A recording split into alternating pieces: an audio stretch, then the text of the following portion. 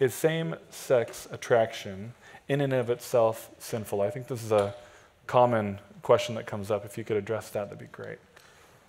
Thank you. So glad that you are able to engage with these topics. Thank you for submitting questions. And I say that having seen some of the questions, and they're hard. So I say thank you through gritted teeth with some of those.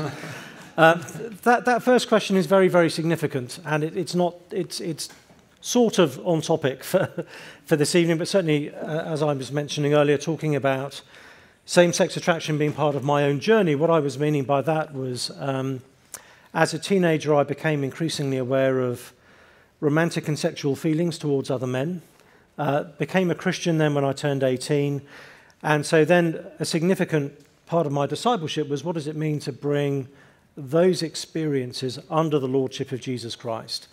And obviously a key part of that is honouring the teaching of Jesus about the godly and appropriate place for sex being within the covenant of a marriage between a man and a woman. So I knew I would have to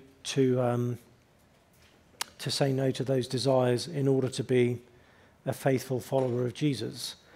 Is same-sex attraction a sin? Sounds like it only requires a monosyllable to answer it, and I hate answers that always begin with, well, Webster's defines, but we need to be very clear on what we mean by attraction. Some people use the word attraction to mean the capacity, what some people would call the orientation.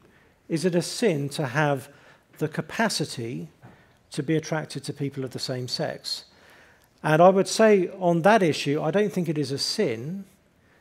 All of us will experience certain forms of temptation. Virtually all of us will experience certain forms of sexual temptation. We don't tend to choose the particular form temptation takes. What is our responsibility is how we respond to temptation.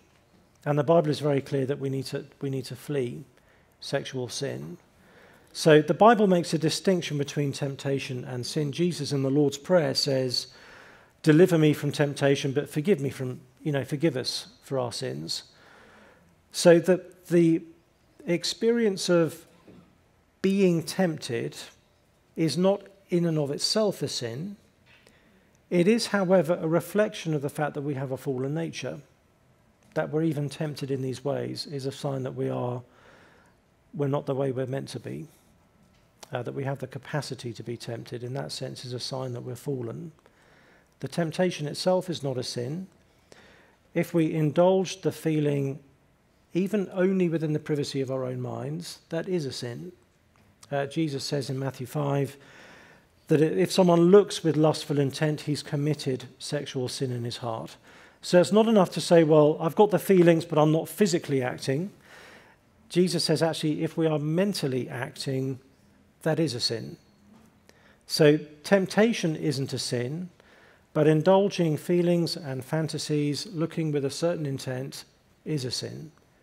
So even before we've begun to physically do anything, we've already committed a sin. And by the way, that teaching of Jesus convicts every single one of us. Every single one of us is a sexual sinner.